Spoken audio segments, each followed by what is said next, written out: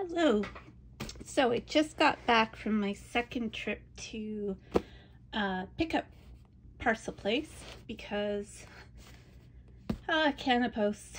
Anyways, long story short, I got a package from Jackson's and this time I was hit with duty. Yay! And that means they won't leave it. The website said that it was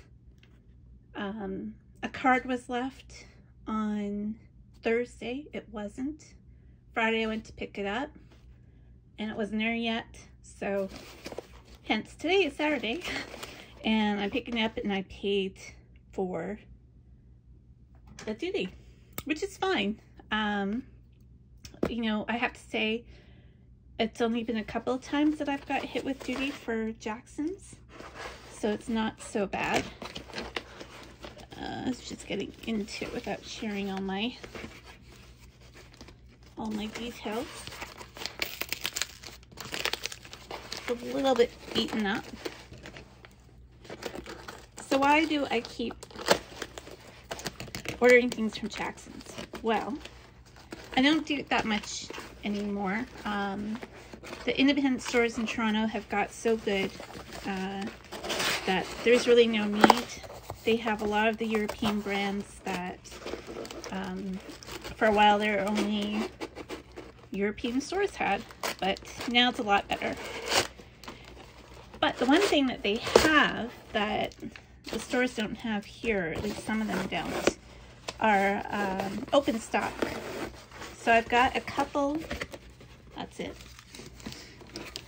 I've got a couple of open stock things, pencils, hopefully, yeah.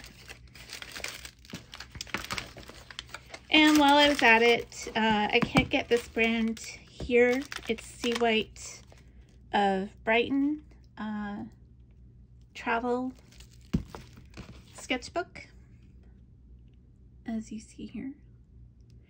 I'm not a fan of the texture of the Sea White, but it's a lot cheaper than the ones, the Hanamila one that I got to take to Mexico. And I know I have a trip coming up with the Urban Sketchers in Chicago. It's not for a while now, but I thought this was on sale, so I thought I would go ahead.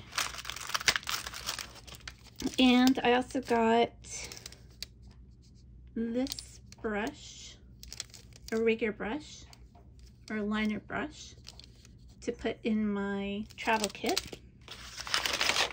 That's extra filling.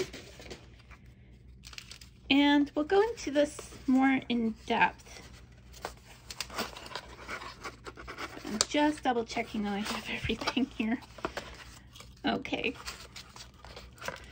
So this is the Random Gray Special Edition from Schmincke. It's watercolor. It is, I believe, yeah, 5 milliliter. And every year I think they put together a random gray that they sell. And I always love grays, so thought I'd add that. And then Schmincke also came out with these Horadam Naturals. I got the chalk white. I think that's what it is. And that is PW18. So I'm going to look at that a little bit more closely. And then I started doing, I did a little workshop just down the street from me for lino cut. And I haven't done lino cut since high school.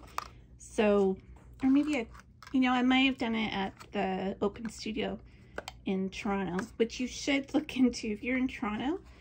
They're going through a bit of a financial crisis right now, like a lot of arts organizations, and so take a look. There's prints that you can buy to help support them.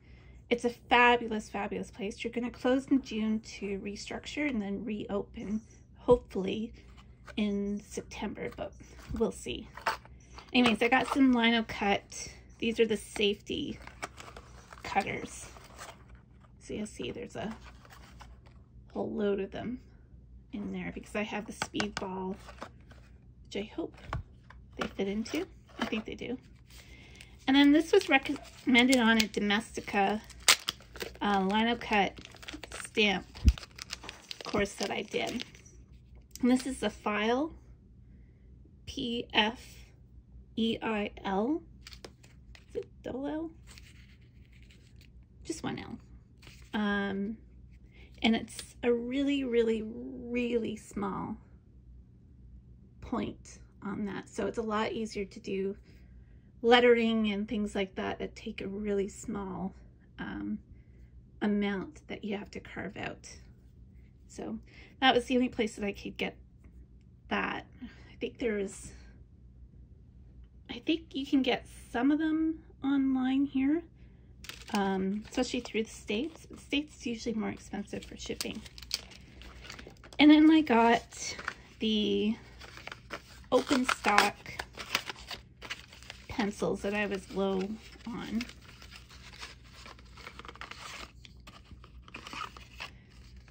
I got a couple of my favorites, which is the Payne's Gray 60%, 507. The Payne's Gray 508 full strength. The Payne's Gray 30%, 504. And then I got Ivory Black Derwent Drawing pencil, which I love. I love all the Derwent Drawing pencils. And you can only get those open stock. Well, I think Aboveground has them open stock, but they only have limited colors. So they have white, black, chocolate, and I think a terracotta color or red sepia. I'm not sure. More that you would use for, as it says, drawing. So they don't have the whole range as open stock. And maybe Midoco in Toronto also has them. But every time I go into Aboveground, they don't have the black. And I was getting kind of low on that. So that's it. I will go into more depth. But first I must pause because I have a course starting. See you in a bit. So we're back again. It's been a couple of days since I opened the box, I will confess, because I really wanted to get to use some of these things and I just didn't have the ability to do a video about it. So what I did do was I put these two Schmincke tubes into my little travel, and they're just not quite dry out yet. That's the little retro palette that I got, I think just after Christmas or something. Anyways, it's super cute and you can fit 2 more in here. So, but I did swatch these out on my own. And let's talk about the Horadam Naturals. I'm going to read out what the website says. There are 16 colors in the range. They're exclusively natural earth pigments and plant resins / extracts, 100% vegan, gum arabic based, matte and mostly semi-transparent, can be mixed and combined with watercolors and gouache, good light fastness. 15 of the colors have 3 to 5 star light fastness. Suitable for all paper and cardboard types. Can be used pure or diluted with water. Water soluble and reusable after drying. Subtle odor. And available in 15 milliliter tubes, such as this, and 2 theme sets. So, unfortunately, as you'll see, this color is more transparent than I would like, but we'll go there in a few minutes. So the random gray is basically what I said earlier on. It's formulated every year. So this changes every year, and they use surplus pigments to put all together, and then so you get a random gray. Just as you would if you mixed up all the colors on your palette, it would produce a gray. Most people don't want to do that because it's a muddy color. But then formulating this with different colors, you get different things happening. So you get not just different color, but you'll see some granulation too, and it's a little bit unpredictable and kind of fun to deal with. So let's get to that first. I've got, this is just Fabriano watercolor paper. It's not cotton, but it is cold press. So we'll do that. And just gonna grab maybe a little bit bigger of a brush, maybe a flat brush. Let's start with the random gray.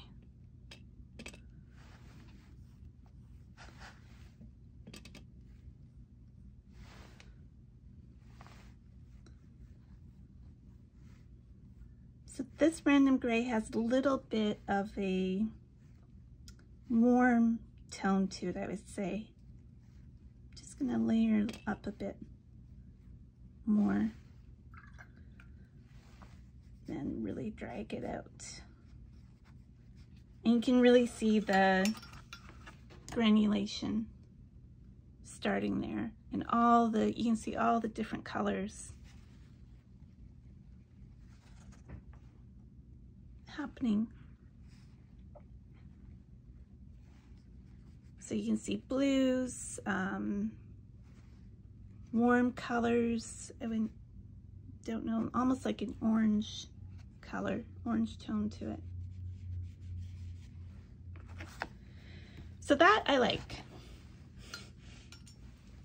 And it'll be good to have in this little travel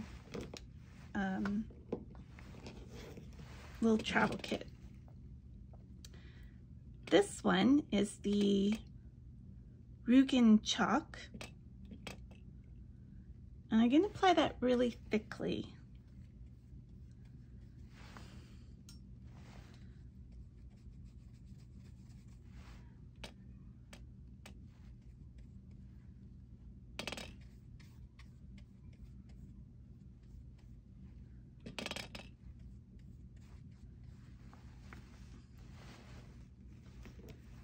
I'm going to apply it even thicker straight from the tube. And it really wants to come out of the tube. That's kind of why I put them in half pans right away, because it just came overflowing. Now that's quite thick. And I know they say it's kind of almost like a watercolor gouache hybrid, this natural line. But you would have to apply it straight from the tube in order to get any color. The only thing that you could do is mix it with other colors. So I'm going to try doing that. I have some green here on the palette already. I'm just going to mix that.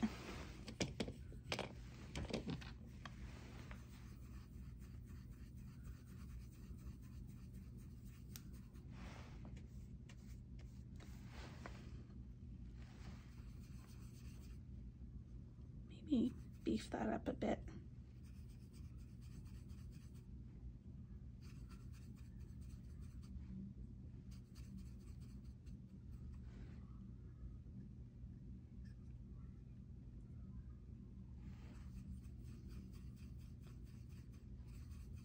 Now adding a white, now this isn't a white, it's a natural pigment. Will make it a little bit more opaque, but it's still, now that's a lot of water.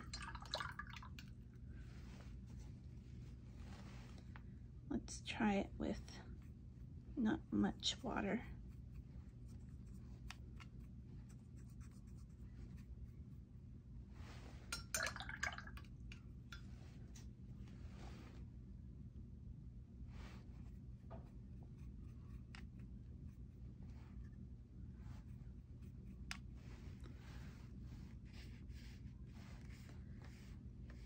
And still, it's so transparent. It's almost like a glaze. Oh, and here comes Finn. So I have black paper that I'm going to test it out on.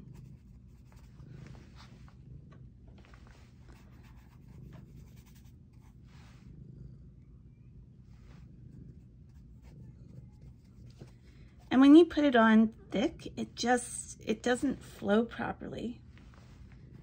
You really need water to get it going.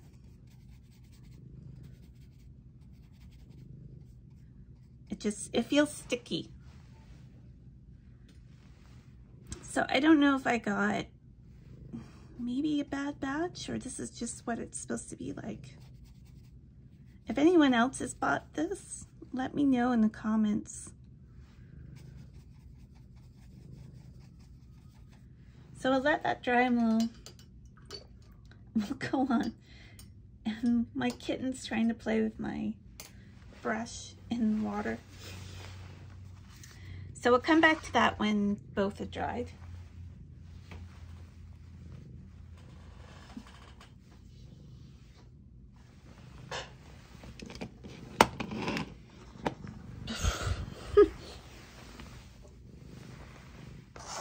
So I just got back into lino cutting, as I said, and the Domestika course suggested this tool. It's the 0.5 file. So let's maybe show how.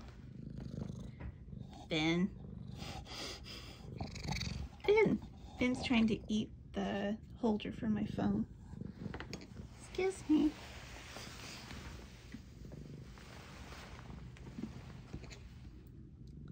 So it's a very, very small, you barely have to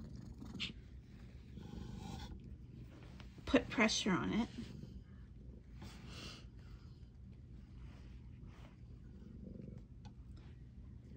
Just kind of lightly go across, and that's how small the grooves are. So it's really, it was recommended for if you're doing lettering. So that way you can get really finely around the letters. And then this is just a bunch of different colors. It's supposed to be a safety ones so that you don't gouge yourself. And they just pop in to this bead ball. These are Essdee, but they fit inside these.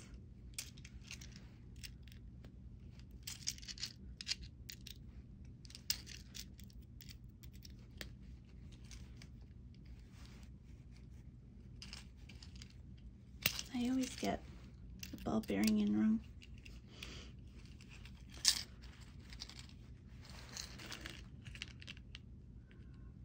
I think that's still in wrong, because when you're doing something on camera,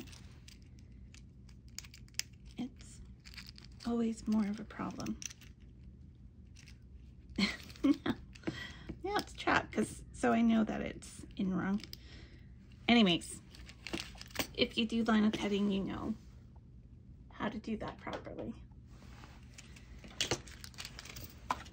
So those are the two lino cut things. Not shown on camera, something else that I got recently is a laser printer, because you can transfer your designs onto the soft lino board. That was Finn knocking off that pad of black paper off my desk. So you can transfer the laser printed design onto these soft things. It's also, this is a speedball one, soft carve lino. And what I've done, if you go on YouTube, a lot of people say, you know, use the, if you have labels at home, like Avery labels, And once you peel off all of the actual stickers, you can use that paper to print on, because it'll release from there with an iron. I didn't have any spare like that, and I wasn't going to take a bunch of labels off just to have that. I do have glassine, and I'll do that in another video, showing how to transfer with the glassine, and it worked. So, and I made my first little stamp yesterday. So, moving on to this brush. Now, I did buy a rigger to go into my case, but it's a little long, so I was thinking maybe I would put this one in so it wouldn't get bashed up quite so much. And if anybody has cats, you know, you immediately put these bands or elastic bands somewhere where they won't get up, because Finn is just addicted to them. So let's turn that over and let's get some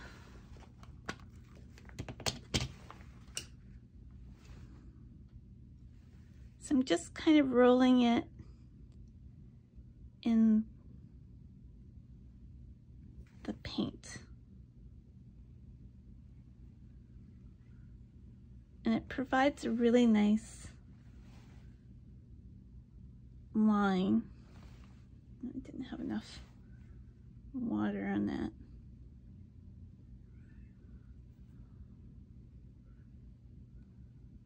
You can go pretty thin.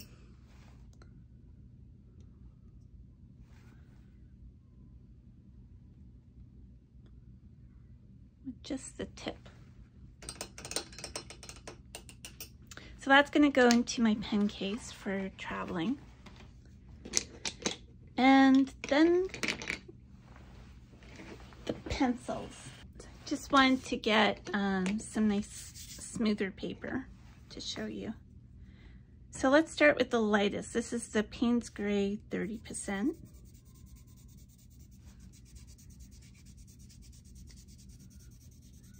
I'm just using the side. This is applying a little bit more pressure. The Luminance are just such beautiful pencils. And let's go for the 60%. Again, just using the side.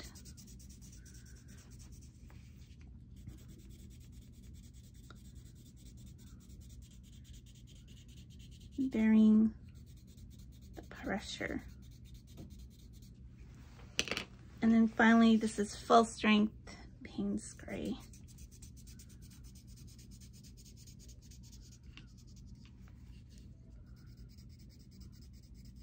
It can be very dark. It can be a replacement for black if you don't like using black. So that's that. But if you do like using black, this one's really good. And this is the Derwent Drawing Ivory Black.